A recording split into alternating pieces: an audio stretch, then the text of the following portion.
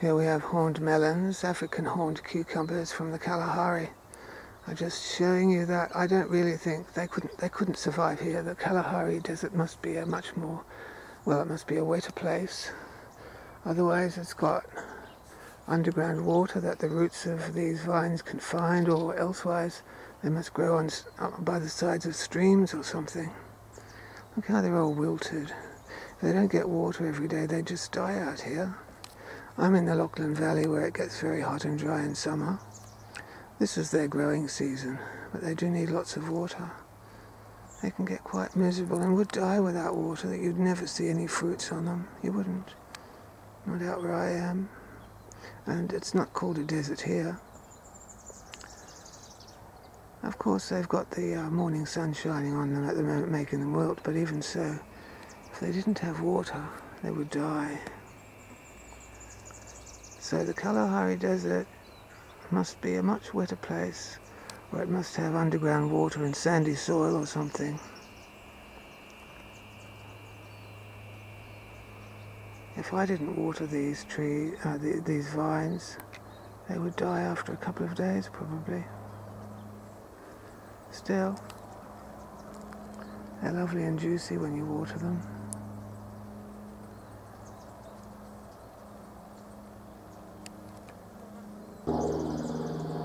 Of course, improving the soil helps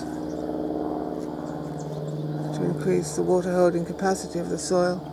But the fact is, they just couldn't survive here in the dreadful dryness and heat. They couldn't without being watered. They can get burnt. Anyway, I'm going to water them now, and they're going to come back to life again. They are. They are.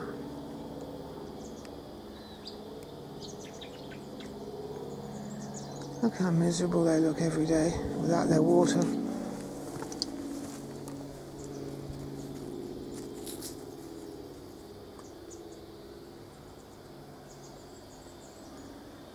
I'll come back once they've been watered and they'll look all lush again. They will, they won't be miserable anymore.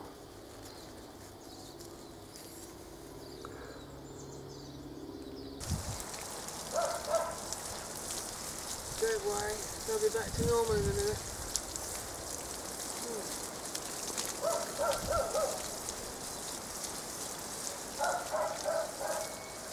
Listen to that dog. They'll be back to normal in a minute, these melons.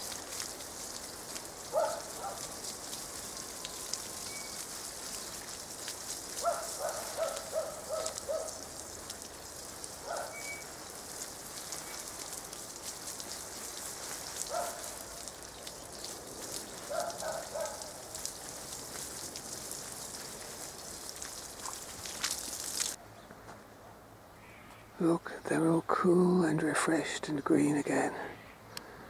All full of water again. Beautiful tendrils hanging down everywhere. Look, all green and refreshed and beautiful. Like ivy. Just like ivy or something.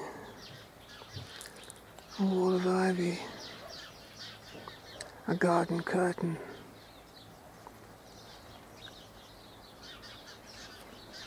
All green and lush.